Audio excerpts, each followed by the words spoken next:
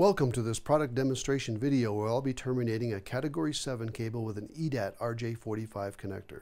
My name is Ralph Parrett. I'm Liberty's Director of Quality and Technical Services, and you'll need to make sure you have the right tools for the job here. So you have a pair of pliers, a tweaker, a jacket strip tool, and a pair of diagonal flush cutters, and then some copper tape for your ground plane.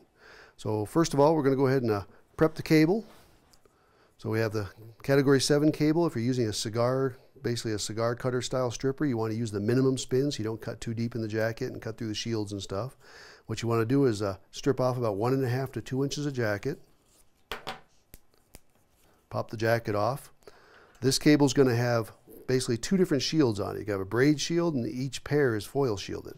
So you want to go ahead and do a bird cage with your braid shield and then pull some strands off to the side. This will be your drain wire. So just kind of pull a few strands off to the side. And then go ahead and trim around the edges here with your flush cutters. Just flush against the jacket. Get as many strands as you can without cutting off your drain wire.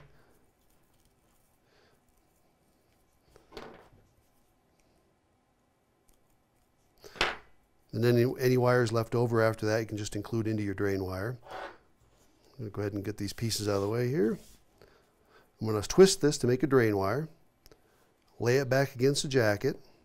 And then using a piece of copper tape, and this is 3M 1181 copper tape, so that means the glue is conductive too. I'm going to go ahead and use that to hold that drain wire down against the jacket. You want to make sure your copper tape does not go past the jacket because you don't want to cut the insulation or anything. Wrap that around there nice and tight. Capture that drain wire. Go ahead and trim off your excess braid. Now you're going to have each individual foil pair here. You're going to want to go ahead and remove that. They have a seam going down the foil and you want to find that seam and just kind of follow it down as close as you can.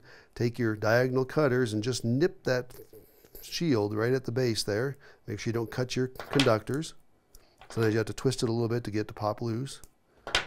Go ahead and spin that off. It'll come right off, and just do that with each other pair.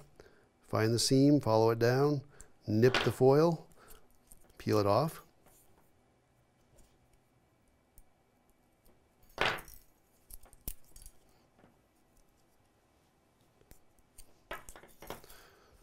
Once you have all those foil shields removed,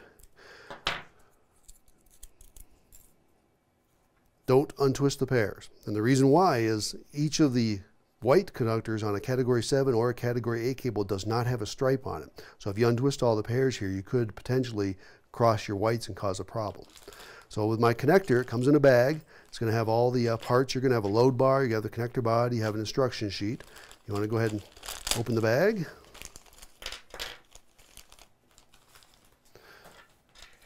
Your load bar has a color code on it. You have 568A, 568B, and an industrial. You want to go ahead and use the 568B for most HDBaseT type applications. The lower pair right here is the brown and the green. This is going to be the pair that's on this row here or in these holes on the bottom. So the brown and green is the lower pair, what I call my anchor pair, and then the blue and the orange will be on the upper pair. So I want to set my cable up so I have them in the right color code. So brown, green, have them in the right things.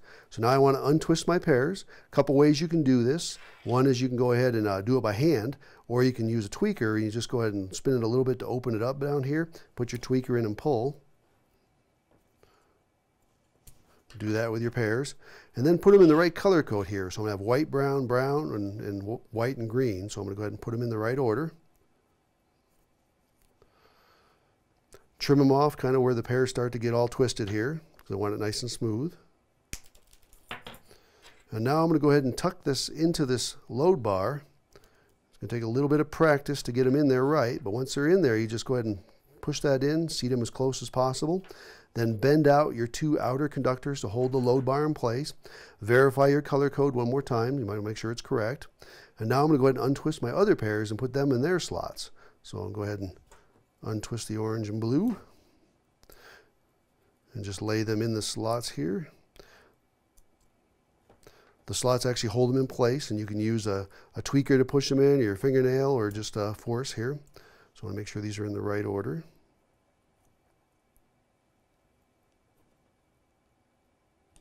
All right, so these, just double check the color codes, blue, white, orange-white. Now I want to go ahead and trim my conductors off flush with the plastic here. So I'm going to go ahead and basically trim these off nice and flush. And then in my top layer, I'll trim these off flush to the top.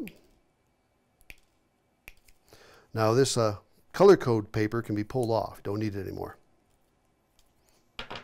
Once I have this, I take the connector body, and you see I have a tab right here, and I have a tab slot right here on the connector. I want to line those up, and then kind of give it a push with my fingers to start it, and then take a pair of pliers and go ahead and crimp this shut. These are actually some specialty pliers here. They're what they call level close. You don't have to use these, but you can. They do make the job a little easier. I'm going to go ahead and click it. So now it's crimped shut. Everything's closed. So now I'm ready to put my strain relief on. You can do this by your hand. Just put it in there and it kind of ratchets in place. You'll hear it. So there. So now this is a fully terminated RJ45 on a Category 7 cable. Normally Category 7 doesn't use standard RJ45s. It uses what they call augmented RJ45s, which is a different system that's not compatible with RJ45s. So this is actually used for like 10 gigabit LAN type stuff, or it's used for a premium HDBaseT run. But this is a fully terminated connector, ready to go.